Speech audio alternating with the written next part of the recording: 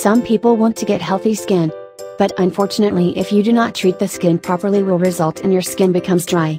The best way to get healthy skin naturally is to eat healthy food from a reliable source. Here are some healthy foods that you can consume from natural ingredients. Grapes. Grapes are believed to nourish your skin. High content of antioxidants can make your skin become healthy and moist so that your skin tight.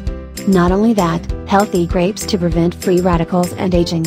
You can consume every day according to your taste. Almond nut.